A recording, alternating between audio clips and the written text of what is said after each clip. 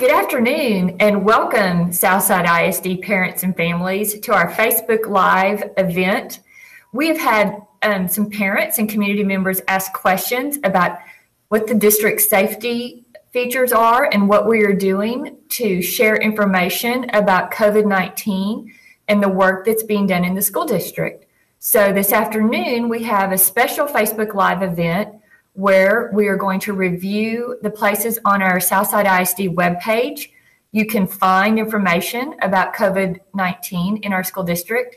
We are also going to have a little presentation from our lead district nurse, Desiree, and she's going to explain the steps that we go through for COVID-19 and positive cases in our school district. And we're going to close today with our CTE program for automotive, and we hope that you will enjoy everything we have to present. The first thing that I want to do is I'm going to share my screen with you and give you information about our COVID-19 updating page. The first thing I need to do is present. So the first thing you'll do is go to your browser and type into your browser Southside ISD. And you will come to our homepage. As our homepage comes up, the first thing that you need to look at for our COVID-19 update is the yellow bar that is up close to the top of the page. And it is golden, and it has written in it COVID-19 updates. If you will click on the COVID-19 alerts and status updates, once you get to our COVID-19 dashboard, there are several features that will help you know more information about COVID-19 and COVID-19 testing and cases in our school district. The first you see is our status as of November 2nd. You can click on these links to current school risk status for the city of San Antonio.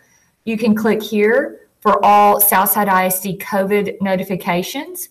If I click here, you can see there are copies of each letter that was sent home for any type of notification that happened at any of our campuses. These letters were sent home to families where a student may have been in close contact to a member of our faculty, staff, or student population who tested positively for COVID-19. These letters are only sent out when we have a positive confirmed case of COVID-19. We are not able to let any parents or faculty or students know the name of the person that they may have come in contact with, because it's very important for us to keep everyone's personal identification information safe and secure. As you can see, there are district-wide letters, and there may be letters for each of the campuses, and you're welcome to look at these, and you can see the date that it was sent, and it was only sent home to families that a student may have come into close contact with someone who had a positive COVID-19 test. I'm going to go back to the Southside ISD homepage or back to the COVID-19 page just by clicking on my back button on my browser. And there's other information on this page as well. As you scroll down, here's the dashboard that shows the number of confirmed cases, the cumulative number of cases for both staff and students, and here's the percent of cases that have been sent home within the last 14 days. There's also information about remote learning, our safely reopening plan, our distance learning for students plan, where you can get tech support, and our other information that is available to help all of us deal with the COVID-19 situation in our school district. At the end, there are frequently asked questions documents, district news surrounding COVID-19, and community resources. We hope to be as transparent as possible, and we want you to continue looking at our COVID-19 page to get regular updates. Now we're going to move on to our next segment where our lead nurse, Desiree, is going to talk to us about the particular steps that are followed if a student is at school with symptoms of COVID-19. Thank you, Desiree. Good evening. My name is Desiree Fernandez, and I'm the school nurse here at Southside High School. I am also the lead nurse for Southside ISD, and I'm here to present to you our Southside ISD family and community update on COVID-19. Southside ISD's COVID-19 safety plan takes the safety and of students and staff very seriously. We work hard to provide a safe environment for learning, and we need a strong partnership between parents and guardians in order for all of us to be successful. Our goal is always to educate our cardinals in the safest way possible, and what we do to start off with that is to make sure that all students and staff wear their masks all day from the time they get here to the time that they leave. And we encourage face shields to be used during the school day as well to protect the eyes. Physical distancing of 6 feet or more and washing hands frequently are also best practices in order to keep safe here at the school and also in your homes. We are also advising that anyone who is sick to please stay home. And if a student becomes sick at school, they will be sent home immediately. Southside ISD's COVID-19 safety plan follows the guidelines of the CDC, TEA, and San Antonio Metro Health Department when making decisions related to COVID-19. The basic guidelines we follow are the same in all school districts in and around Texas. We keep everything basic, but also districts in communities that have more spread are allowed to be a little bit more strict with their guidelines, but we follow the basic guidelines from all of those agencies. As positive case numbers increase, especially in our area here, it is important to understand that the guidelines can change at any time, and parents and guardians must be ready to follow changes in any operating procedures as they happen in our district. Our response to COVID-19 positive cases in the community and in our schools relies upon parents and guardians providing and sharing information as quickly as they can. As they receive it, they need to be sharing it with the school nurses here on campus so that we can take care of the entire community as soon as possible. A delay in receiving any information has the potential to cause entire classrooms and/or departments to be temporarily closed. Information shared by parents and guardians is always considered confidential. Now, what do we do with a student who is sick and in school with COVID-19 and/or flu-like symptoms? And first of all, we're hoping that parents and guardians do keep children who are sick safely at home. But in the event that students are sick at school, teachers will identify students either by how they look or what their complaints are, and they will notify the school nurses. School nurses will escort our students who are complaining of illness or who are sick into what we are calling our care rooms, which are isolation rooms. These are classrooms where the students are kept safe and are kept until parents or guardians can pick them up. The nurses will assess the students for temperature, check their vital signs, check and document all symptoms, and make recommendations to parents as to where they should be taking their students for further care. Southside ISD school nurses do send students home who are sick with one or more symptom that may or may not be COVID related. So we take this very seriously. When students present with symptoms that are suspicious, they do get sent home. Symptomatic students with any type of symptoms are sent home to virtual learning for 10 days. This is considered a protocol per the Metro Health Department, so parents can take students to receive doctor's diagnosis and/or COVID testing. But if they decide to just keep them home, they will be out for 10 days. There is also new COVID PCR, which is the gold standard of testing, which is being done Monday through Saturday from 8 a.m. to 5 p.m. down at our local La Mission Clinic. That's down to 281 going towards 1604. They are doing this testing free of charge to anyone who can do a walk-in or an online scheduling. And the website is www.curative.com. Now, what do we do with a student who was sick in school? They had been in attendance and in-person learning and then tests positive for COVID-19. Each decision is going to be made with the guidance of the San Antonio Metro Health Department. So it is possible that each scenario is going to have a different outcome depending on a variety of different factors. So not every situation will look like the other situation. So we're asking parents and guardians to please be patient with us and understand that we respond to each unique situation with the unique outcomes that need to be done for the best outcomes for our entire community. And as usual, as always, confidentiality is strictly maintained by the school. This is a small community, so if information or word gets around, you can please trust that it's not coming from the school. It's not coming from the school nurses. In-person learners who test positive for COVID will be switched to virtual learning for 10 days while recovering. They are asked to log into their virtual classrooms every day as long as they're feeling well enough to do that, so that their attendance will not be counted negatively. Parents and guardians will be advised by the health department, clinics, or wherever they found their testing to keep their child isolated for 10 days at home. If your child is identified as a close contact or somebody that was in contact with a positive person, you will be notified by the school when we identify them in the classroom and or bus. Students who are close contact, those are who within 6 feet for 15 minutes or longer in one day of a positive COVID person, will switch to virtual learning for 14 days. They can log in and count their attendance that way and maintain their learning that way. The clinic or health department will advise parents on quarantine cases at home.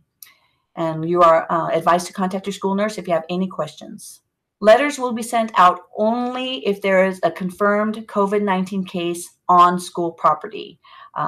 Letters that have been sent out in previous cases, in previous scenarios, are available for you to look at our website, southsideisd.org. You can click on the yellow bar at the top of the page to get the latest information regarding COVID-19 in our district. COVID-19 checklist for parents. We do have a need for parents to partner with the schools in order to best serve the students and staff in our district. So as part of the team, parents have responsibilities as well. Parents who send their children to school for in-person learning are accepting of a certain level of risk when you send your child out, and you agree to the following. Number one is to keep your sick children at home. If your child looks like they're sick, if they have symptoms that are not normal for them, or if they're complaining of not feeling well, please keep your children at home.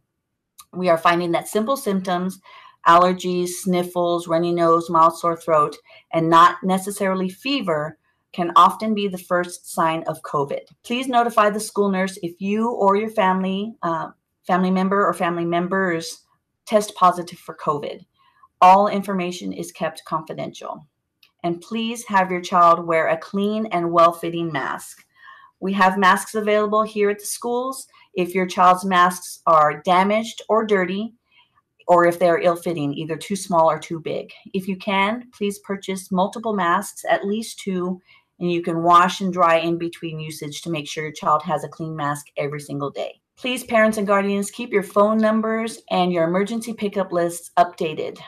If the nurse calls about a sick child, this child needs to be picked up immediately. If we have an emergency involving your child at school, we need to be able to contact somebody immediately. So keep those phone numbers and emergency pickup lists updated. Please keep your child's vaccines updated. We do not need to have an epidemic of measles and/or chickenpox in the middle of this pandemic. Doctors' offices are very safe now as long as everybody makes an appointment, wears their masks, and does social distancing. Doctors' offices are open for exams, well child exams, and vaccine administrations. It is important that all children of school age are keeping up with their vaccines, because their siblings, their young cousins who are less than a year old, are not protected from these diseases and can easily catch and become very sick from measles and/or chickenpox. So please keep your children's vaccines updated and make those appointments immediately. As rates of COVID and flu-like illnesses increase, especially in our area, please consider avoiding gatherings of people who do not live within your household. If you do gather, limit the size, wear your masks, do your distancing to be the safest that you can be. As part of our team, students are an important part of that. We need to have students follow the guidelines in order to keep themselves, their friends, and their families and teachers safe. Students who are in-person learners have the following responsibilities, which is to wear their mask correctly. Here at the high school, we are constantly advising and reminding students to pull their masks up above their nose, to not pull them down to talk or cough or sneeze, to keep their masks up from the time they get here to school to the time that they leave, taking them off only for lunch. Let your teacher know, students, if your mask doesn't fit right, if it's dirty, if it's wet, if it's damaged, and we will get you a mask to switch into for the day. Watch your distance, students. Students are very social here at school. They see their friends and they want to be with their friends. So we are asking, please, parents, to teach your children what 6 feet looks like, mark it out on the floor, and let them learn how to distance themselves from other people to be safe. Students need to let teachers and or staff and or parents know when they don't feel well, when they're feeling sick, so that they can stay home.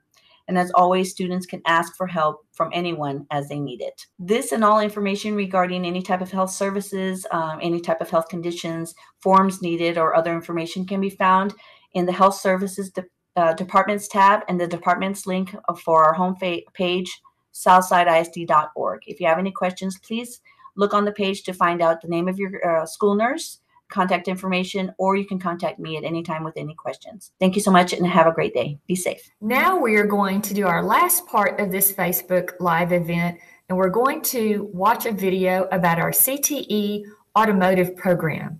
It really gives our students an opportunity to look at a career-ready / college-ready program where they can exit high school ready to go to work, or exit high school with those sharpened skills in automotive, where they may want to look at mechanical engineering, automotive engineering, or other college career fields. There's the boot. 10. And there's the spring. Hi, I'm John Davis. That slides on and then start the fastener.